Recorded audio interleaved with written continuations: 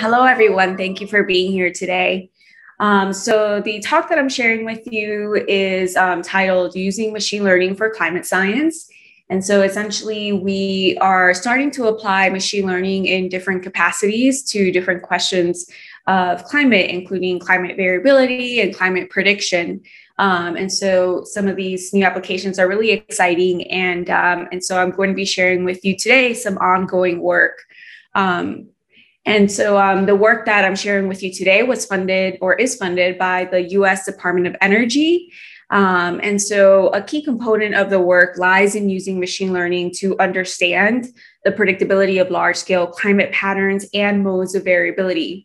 And I'd like to acknowledge my co-authors on this work, which include other scientists at NCAR, or the National Center for Atmospheric Research, but also several students that are currently enrolled in the university, in the Colorado State University. And one of them is a postdoc as well, that's Zane. Okay, so we know that data availability has grown thanks to the internet and web users. We also have a lot of new instruments on satellites that are at unprecedented resolution, and they really provide us with a lot of data. And so this data is very large, high quality data.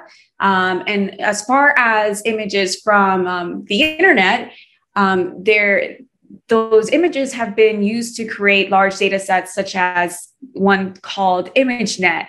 And so that data set was actually created by a group at Stanford University several years ago now. And so their effort was to take all these images of cats and dogs and bicycles, et cetera, and build this data set that was labeled that would help us training these data hungry models. But to briefly give first a broader overview of what machine learning is. So we know that machine learning was a subfield of artificial intelligence, and it's actually not a new concept. It was coined back in the late 1950s by Arthur Lee Samuel, who was a computer scientist and pioneer in machine learning. And so this person defined machine learning as the ability of computers to learn from data. Now, deep learning is a subfield of machine learning, which specifically consists of models that use artificial neural networks and are typically of several layers deep. And so this is really how that hierarchy of concepts around artificial intelligence and machine learning stack up. And we do know that recent advances in machine learning and deep learning specifically can be leveraged to understand Earth system science, and in my case, climate variability and predictability. So we have, again, a lot of data that is available for us to use to train these very data hungry models. There's also been a lot of hardware development that has really enabled us to train larger and larger machine learning models that are much more accurate.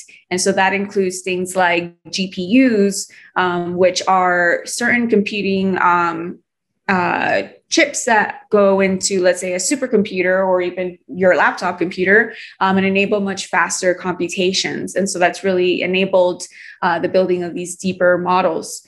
And of course, in machine learning, while machine learning is not new, there have been several new advances in terms of new algorithms and also training and, let's say, activation functions that we use during the training process for some of these layers as we're training. And so that's really also made things a lot more accurate. So it's really this sort of trifecta of things coming together that have made machine learning so powerful and something that could really be taken advantage of to improve our understanding of Earth system science.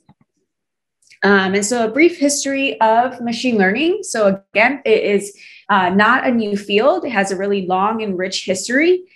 We know that the 1950s and 1980s saw a lot of excitement in the field of machine learning, including the development of key terms and algorithms. In the 1950s, for example, there was a development of something called the perceptron algorithm. And this was a precursor to modern neural networks. So we're really starting to see that sort of development way back in the 50s. Also in the 80s, we saw the development of the backpropagation algorithm, which allowed for the training of multi-layered models and improved parameter optimization. And so this is something that we use even today for training some of these models that have multiple layers with them. And so these advances also had periods of disappointment in the timeline of machine learning.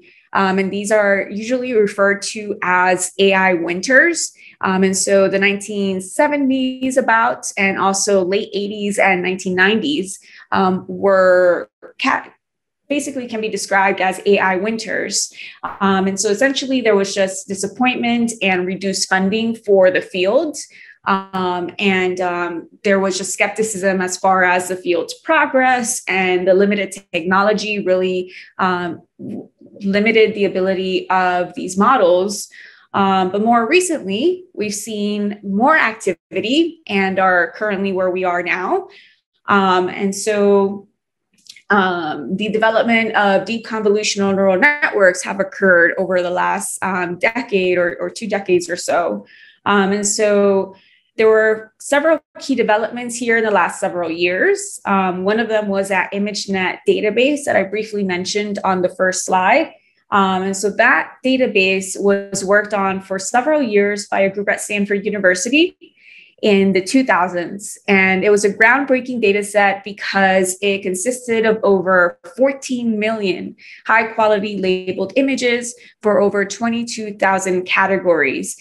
And so that made it ideal for training these models that are not only data hungry, but really need some labeled data sets that are of high quality, that have been quality controlled. And so that's exactly what this data set provided, at least in a supervised learning framework where we know what the answer is. And so the objective of this data set became to benchmark model development. And so as new machine learning models were being created, having one data set that could be used across institutions and by different groups to benchmark their models is really useful.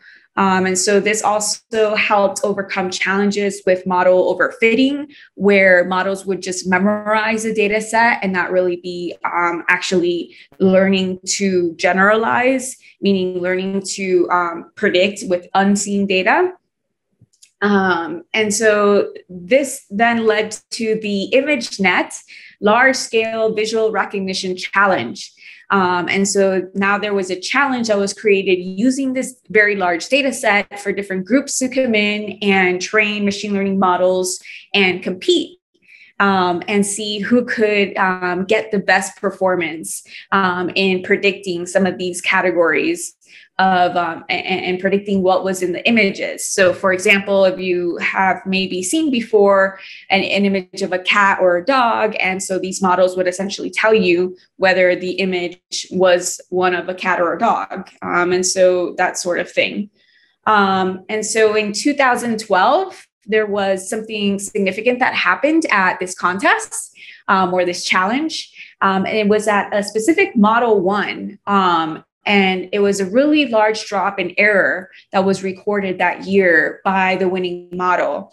And that model was a convolutional neural network. And so essentially, these models allow you to learn spatial characteristics of your data set. And what was so significant about the model was that it was several layers deep. And so it was a large model. And so that really demonstrated that, you know, as we add more and more layers, we can actually achieve very good performance. From the history of machine learning, we know that convolutional neural networks have been around for quite some time. We've actually seen developments back in the late 1998. But because of several key recent innovations, like I mentioned in the first slide, one being GPUs that have helped expand the sizes of machine learning models by accelerating computation, more data, and just the continued advancement of these algorithms that's really brought machine learning to where it is today. And so it's a really exciting time to be using machine learning. And we've seen several key innovations or advancements in industry, but we're hoping to continue to see these advancements now in earth system science for discovery and to help society. So I wanted to highlight programming languages because in machine learning and I guess a recent trend overall in the earth system sciences is the popularity of a computer language called Python. And so we can actually, I guess why Python is significant is because it's an open source software. And we've also seen a lot of sharing of code using that. And there's platforms such as one called Stack Overflow, where programmers can communicate with each other. Also GitHub, where people can code together. And so Python has really kind of been the language that's been used for a lot of machine learning programs that are open source. And that's actually also really helped with machine learning as well, because let's say an earth system scientist that's not trained in computer science or in machine learning, but uses Python can now go and look at machine learning code that's available online and interact with coders in industry and then take their algorithms and apply it to earth system science, again, because of this open source nature of the Python language. And so I think because, at least in part, because of these reasons, we've seen the explosion of its use and popularity and just really is enabling science. And so here we're visualizing Stack Overflow trends tool. And so Stack Overflow itself, like I mentioned, it's a question and answer website for computer programmers, where programmers can learn from each other. Essentially, I can go on this website and post a question. I can say, I'm having this error and I don't know why this is happening.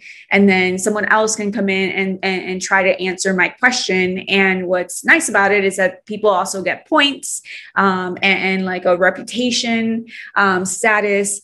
So the more questions they answer correctly, the higher their status goes on this website.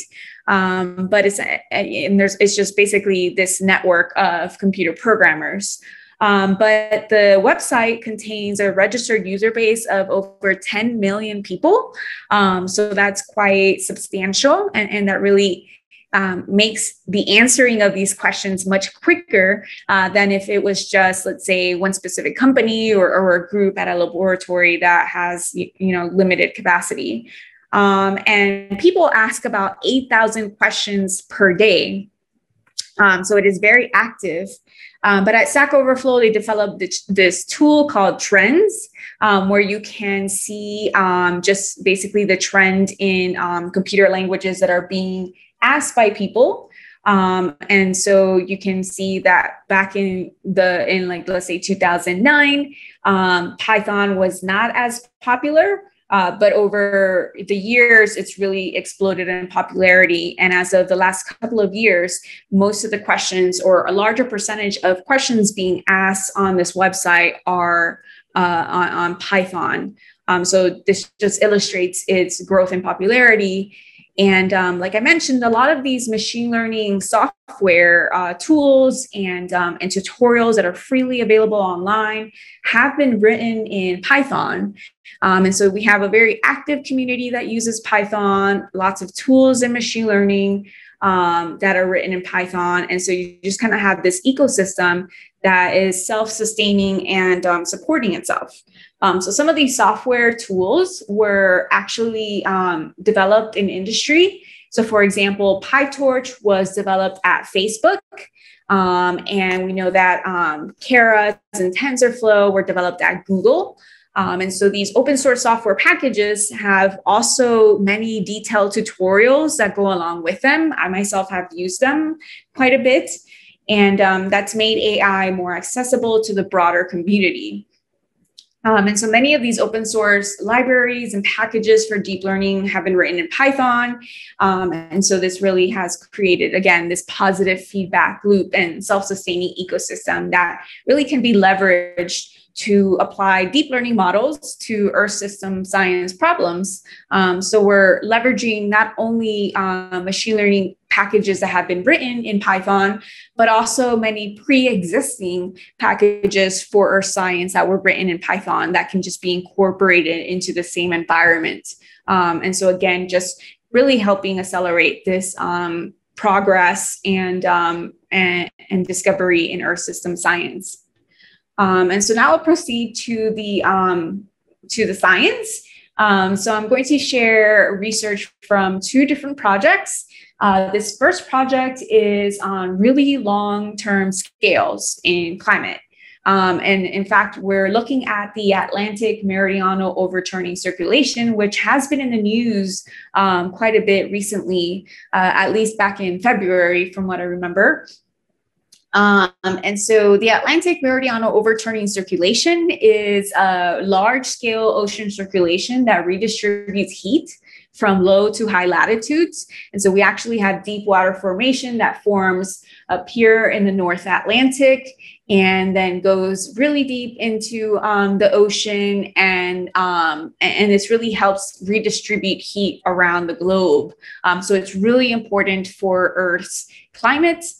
We know that the influence of AMOC, as it's called, extends to North Atlantic sea surface temperatures, and it can even influence climate patterns across other ocean basins. So for example, it influences the El Nino Southern Oscillation in the Pacific. So again, its influence is really global.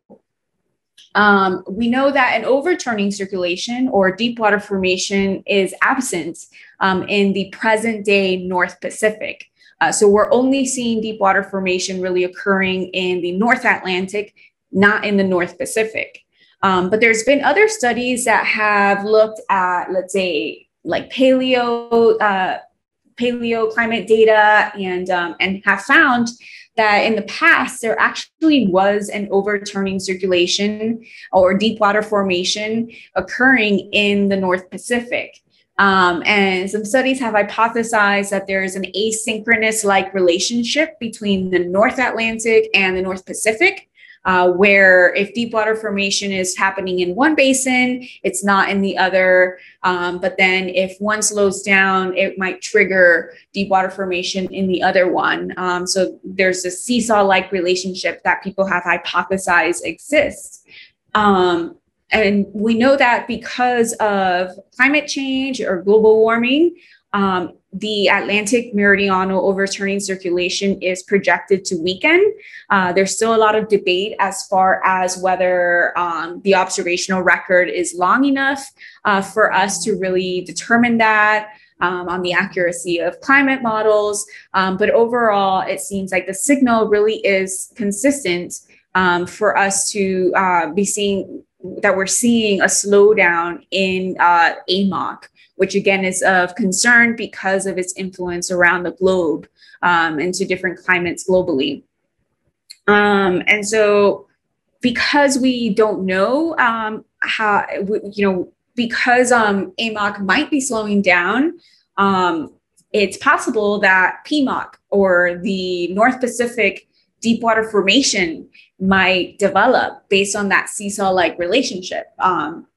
Since we don't, so if that were to occur, it's possible that we might be seeing many modulations or changes to sea surface temperatures around the globe, and also the El Nino Southern Oscillation. And so basically the purpose of the study that I'm going to be sharing with you was to analyze what would happen to sea surface temperatures around the globe, and also the El Nino Southern Oscillation if we were to see a slowdown of the AMOC, and if we were to see a development of deep water formation in the North Pacific. What we did to explore this was we created multi-centennial climate simulations that spanned about 800 years. And we use this with, we created this using a global climate model that was developed here at NCAR along with the broader scientific community. And essentially what we did was run an experiment where we explored what would happen to global sea surface temperatures if these circulations were to be in different states. So let's say if one were to collapse and another one were to activate, or vice versa. And so this is, again, a global climate model. And here we're visualizing sea surface temperatures. We can see that sea surface temperatures in the mean, if we're just looking at like the yearly average, are warmer across the tropics, as one would hope, and cooler across higher latitudes in the north and southern, in the northern and southern hemisphere. These little arrows show wind stress, or just the general direction of wind near the surface. And yeah, and then on the right here, I'm showing you a plot of a fast Fourier transform that was run on this sea surface temperature data. And a forward fast Fourier transform is actually, it's not unique to climate science at all. It's used in many applications, from sound processing to image processing. But here we use it just to look at how the temperature is fluctuating over time. And we're doing this essentially because we're interested in seeing what the dominant signal is from sea surface temperatures. And this converts time variance to frequency variance data. And essentially, if I were to really simplify this analysis, what we're seeing here in this sort of pink shading in most places around the globe is that the annual cycle is a dominant signal for sea surface temperatures, which makes sense, right? So throughout the year, we see temperatures warming during summer and cooling during winter. And so what this is saying is that overall, for most locations, you see that consistent signal. So just like one cycle per year. There are a few locations in the tropics where actually that's not the case, where we might have two cycles in a year. And that's because the sun crosses the equator twice in the year. And we also have some slower frequencies in there, and that could be associated with the El Nino Southern Oscillation out in the West Pacific. So the El Nino Southern Oscillation really occurs out here, but some of these waves that propagate could actually influence frequencies out here near the maritime continent. So that's essentially all we're looking at here. Most areas, we know that the dominant signal is the annual cycle. And then when we run our experiments, so here we're visualizing what would happen if the AMOC collapses. And this is AMOC collapsing and PMOC not being active. So we don't have deep water formation in either the Atlantic or Pacific. And so what we end up seeing is something pretty shocking, but that is well known in the climate literature because these experiments have been done before. And that is that we see overall cooling across the Northern Hemisphere and pretty substantial across the North Atlantic. So here we're not really seeing that redistribution globally of warmer waters from the tropics moving northward. And so we end up with really cold sea surface temperatures out across northern latitudes in the Northern Hemisphere. And interestingly, we see overall warmer temperatures in the Southern Hemisphere as a result of the shutdown of these circulations. And it's really just because, again, we're not redistributing this heat globally. And so it just kind of sits there in certain areas. We also see substantial changes to winds globally. we end up not really seeing, we see just significant changes in where winds are blowing from or to. And so that also influences climates across the globe. And so here again, we're looking at this. So the fast Fourier transform, and now I'm gonna show you a wavelet analysis. These are signal processing techniques. So not really machine learning, but just still very valuable techniques within climate science. And the analysis that I'm sharing with you next is called the wavelet analysis. And so the reason for this, or this analysis being used here, is that a challenge with applying a forward fast Fourier transform is that you end up losing that time series information. So you don't see how frequency changes over time as a result of, let's say, the AMOC collapsing. And so that's a limitation with the spectral analysis, is that, again, we have a loss of temporal information. So the wavelet analysis, what we end up doing is we just use a kind of arbitrarily chosen wavelet. Here I'm using this one called the Morlet wavelet. I did test several different ones, but use this one because of the resolution of the data. And so we just kind of pass this throughout the time series and are able to extract signals from our time series data to see what the dominant frequencies are over time and how those are changing. And so it's really useful for that. And so here I'm going to show you the results from the wavelet analysis and what this looks like. So if we run it on our control, so this is just the climate before climate change, and just a very stable climate of the planet, just very global climate that's very stable and consistent. And so if we run this wavelet analysis throughout the 800-year simulation of a very stable global climate, we see that patterns are consistent overall, right? There's some variations out here in the periods 2 to 7, which you could think of as years 2 to 7. And so this is associated with El Nino and La Nina, because these are just oscillations that occur every couple of years. But over here, if you look at 1, which is again the annual cycle or just 1 year, we see a very consistent signal on sea surface temperatures across the tropical Pacific, right? So that means that the annual cycle is the dominant signal.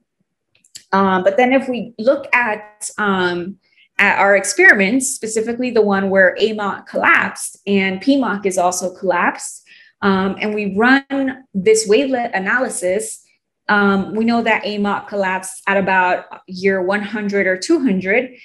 We end up seeing that the annual cycle disappears from this time series.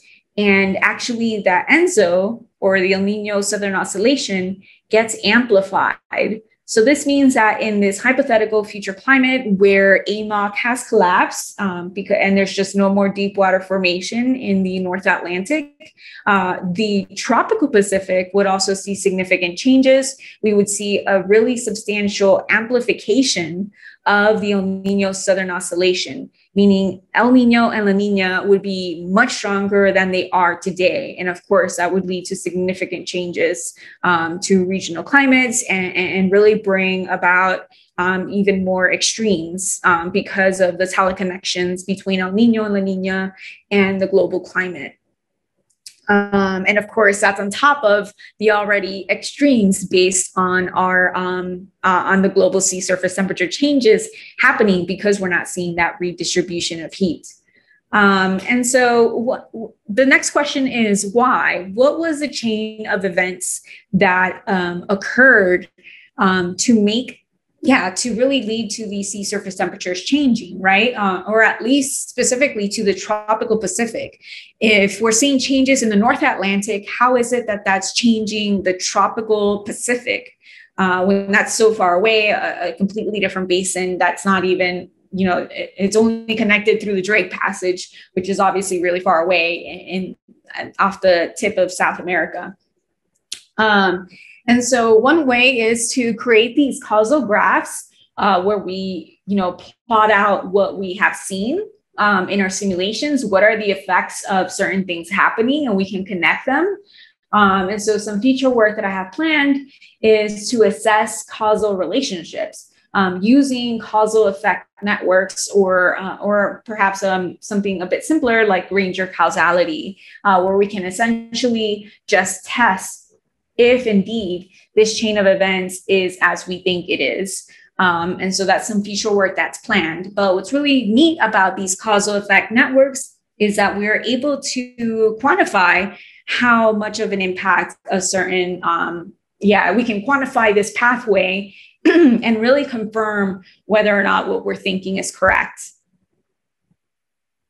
And so to conclude for the first research topic, again, we saw that when the AMOT collapses, we see some pretty substantial changes to the tropical Pacific sea surface temperatures. And we really see an amplification or strengthening of El Nino and La Nina, which have teleconnections globally.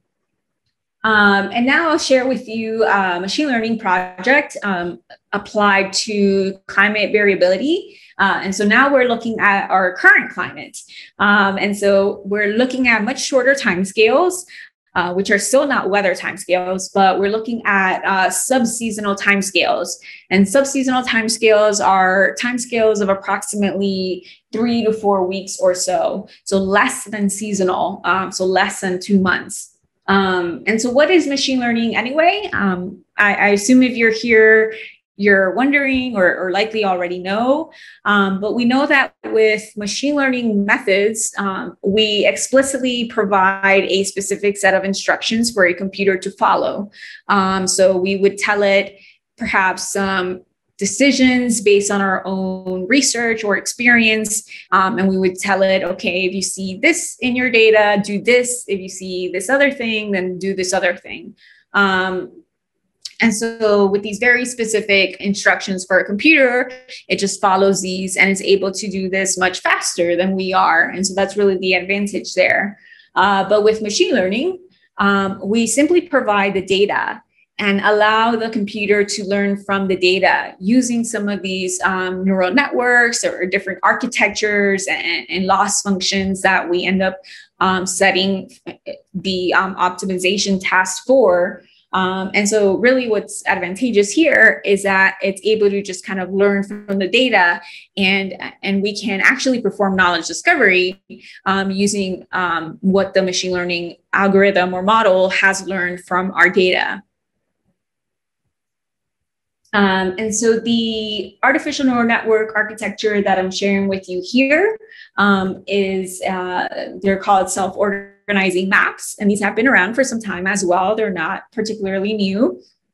But what's neat about self-organizing maps is that it's an automatic data analysis method, or just unsupervised learning. So earlier I discussed the ImageNet data set, which had labels to them. You know, if it was a photo of a dog, then its label was dog. And so you would train the model by giving it the photo of the dog and then telling it it's a dog. With unsupervised learning, we don't have labels. We just have the data. And so we give our machine learning model the data, and we allow it to perform some sort of clustering or grouping of the data based on what it thinks are similar. And so that's the algorithm that I ended up using here. And we know that it's widely applied to different problems in other industries, not in Earth system science specifically, like industry, like finance, natural sciences, or linguistics. And it's actually been really used a lot in the management of massive text databases and also bioinformatics. We know that basically it just ends up, again, grouping data that looks similar to each other. And so what I ended up doing in this application was I took simulations that were created using the Community Earth System model, so this global climate model that was also used in the first study in this talk. But here what we ended up doing was we use as input observations And then we made predictions out to 46 days or 45 days. And so the objective was to see if we can predict precipitation or temperature signals globally, but here I'm just sharing results from the United States with some skill. And so with subseasonal forecasting, there's an idea that perhaps some of these patterns might be predictable out to several weeks, and that could really help with emergency management. You know, if there's a potential risk for extremes within that pattern, it's also possible that that we could just really help with resource management. So let's say like managing water. If we know it's going to be a really dry period in 2 to 3 or 4 weeks, there could be some reallocation of resources to try to help with that and mitigate some of those potential issues. And so that's really the objective with subseasonal forecasting. And so what I ended up doing was I gave this machine learning model just several variables, and I said, I want to look at synoptic scale regimes over the United States. Can you group these patterns together for me? And this plot shows geopotential height at 500 millibars, which is approximately like you can think of as like the center of the vertical profile of the atmosphere.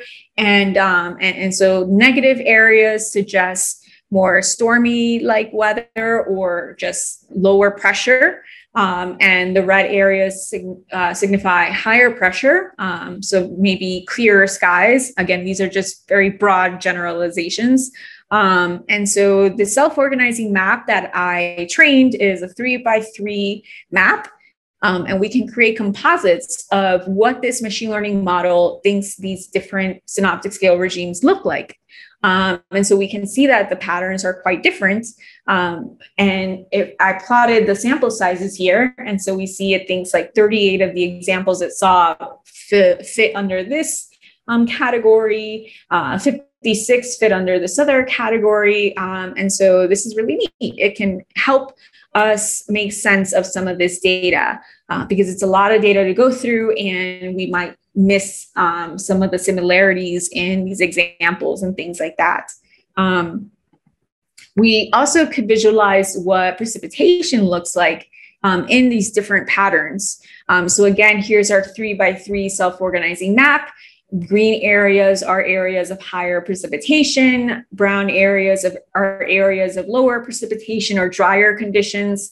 And these vectors show winds at higher levels in the atmosphere. So approximately where the jet stream flows. And so we can see overall some cyclonic rotation in other areas, anticyclonic, and just again, seeing these very distinct synoptic scale regimes. Something that's neat that we can do with this method is that while these maps were created using week 3, we can then extract week 1 and look in the tropics to see if there's signals preceding these week 3, week 4 forecasts, and that maybe perhaps could give us some predictability. So here we're looking at outgoing long wave radiation. Essentially, the objective of looking at this variable is that there's an oscillation called the Madden-Julian oscillation in the tropics, and it's just convection signals that propagate at approximately 30 to 60 days or so across the globe. And these have teleconnections to global weather patterns as well.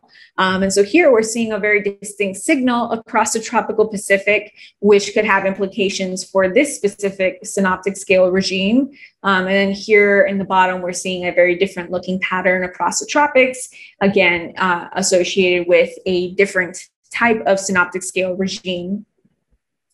Likewise, we can look at other variables. So here we're seeing sea surface temperature anomalies across a larger section of the globe. So this is the entire Pacific, this is the Atlantic, and out here farther west, we're looking at the Indian Ocean. And again, we have anomalies that are very distinct for different synoptic scale regimes. So this suggests that if we see this sort of pattern across the Pacific, perhaps we might have a higher chance of seeing this synoptic scale regime 2 weeks later. Something else that we can do with this method is we can look at errors in our global climate model.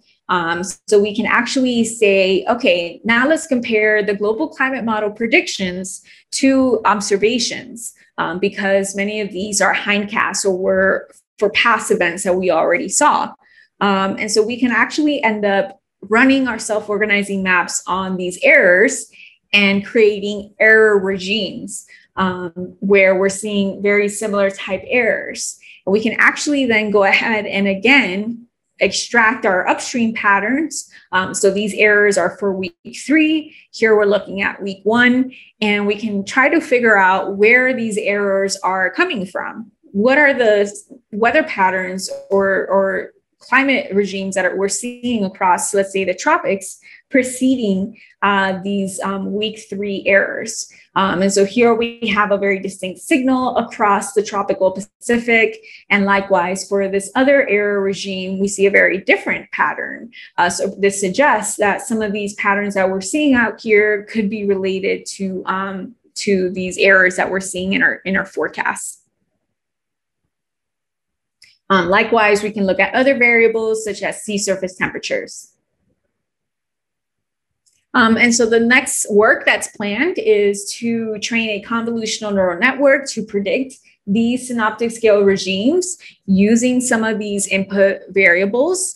And what's neat about these methods is that we can then also perform explainability or interpretability, and we can generate heat maps from these predictions and the input variables that show us what areas this convolutional neural network is looking at to predict some of the synoptic scale regimes. And so again, this helps us further quantify or understand what processes or mechanisms in the climate system are important for certain predictions. And these are some questions that I have for myself. I'm wondering about what happens when we have extremes or very much some outlier events. Do self-organizing maps pick those out as well, or do they get ignored? And also wondering about if we were to train a convolutional neural network using a temporal component of our input data. Could that lead to improved skill or improved understanding? And with that, I am done. Thanks, everyone. And Jim, I'll toss it back over to you. Okay, thanks so much, Dr. Molina. We do have some questions here in the chat. So first off, can you talk a little bit more about what is a deep water formation? What is a deep water oscillation? Talk a little bit about that, please. So essentially, deep water formation is, so here we're looking at the Gulf Stream current, which is really warm water. And as it flows northward, it gets cooler. And then as it gets cooler, it starts to get denser. And there's a separation that happens between really salty water and just fresh water as it's moving northward. And the salty water is more dense and ends up actually sinking because of this. And so this process is important because, again, it's circulating water globally as this salty water sinks deep into the ocean, and then actually there's deep water currents. So this water flows very slowly, but it does flow at deeper depths of the ocean and then moves southward. So we have, it's a 3D volume of water, and you're having currents at the surface flowing one way and could be very different at deeper depths. So that's really what's happening out here in the North Atlantic in very simple, quick terms. I'm sure it's much more complicated. Okay. How long do experiments take, these wavelet analysis? I mean, how long would that take now with machine learning versus how long it would have taken before these kinds of tools existed? I'm not quite sure how long it would have taken before these tools existed. But for me, I can run all these analyses in one day, like less than a day. Yeah, just a couple hours. And I mean, all the different variations. It takes me longer to code it than it takes a computer to run it. Wow, so it's really probably speeded things up quite a bit then. Yes. Okay. All right, so I'm not seeing anything else pop up in the chat, so we'll go ahead and shut it down for today. Thank you all for joining us. Thank you, Dr. Maria Molina, for joining us today and helping us discover more about our world. Please join us next week for the Voice of Women Veterans. That's presented by Dr. Tara Golovsky. She is the National Center for PTSD Women's Health Sciences Division Director. She is Boston University Associate Professor and the Director of the Women Veterans Network. So you can register for next week's talk at smv.org. Each talk is free to attend and is open to the first 300 registrants. Thank you again for joining us today. Until next week, stay safe and stay curious. Thank you all for coming.